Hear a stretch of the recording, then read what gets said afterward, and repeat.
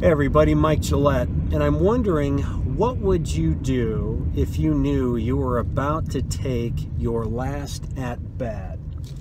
Your last at-bat. How would you process that moment? How would you conduct yourself in that moment? If you were going to do something for the last time and you knew that this was the last time you were going to do that thing.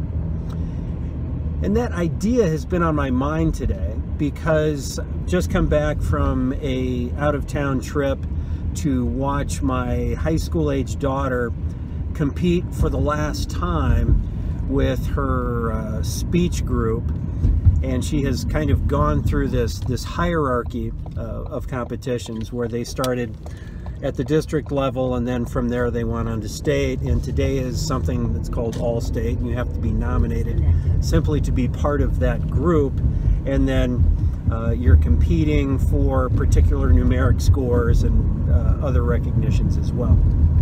So she's been moving through this process, you know, this ascendancy of competitions, and today was the final one. There is no level beyond this one.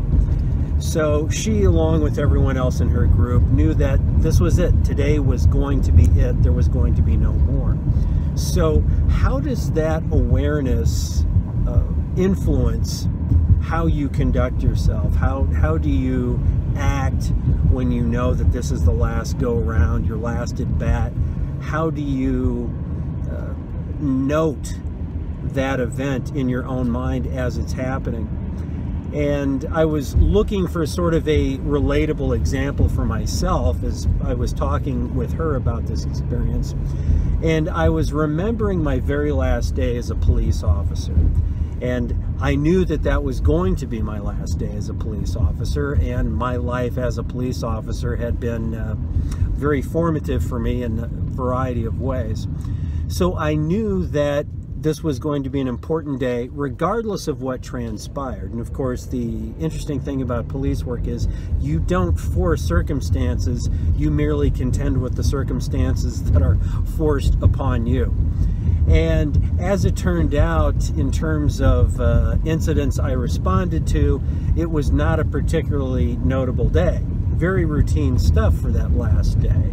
But I remember really being in the moment because I wanted to just take all of that day with me, which I've been able to do. And I think it was simply a result of being very attentive to something that was important, and I knew it would be important.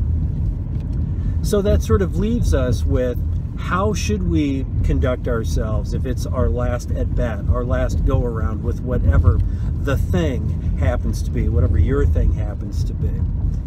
And after giving it thought, my belief is this: I think we would all do well to conduct ourselves as though each time we did whatever the thing is that we do, we treated it as though it was our last go-around, meaning that we were very present in that moment and we were very thankful for that moment, to be doing the things that we do, particularly if there are things that we still are going to be doing for some time.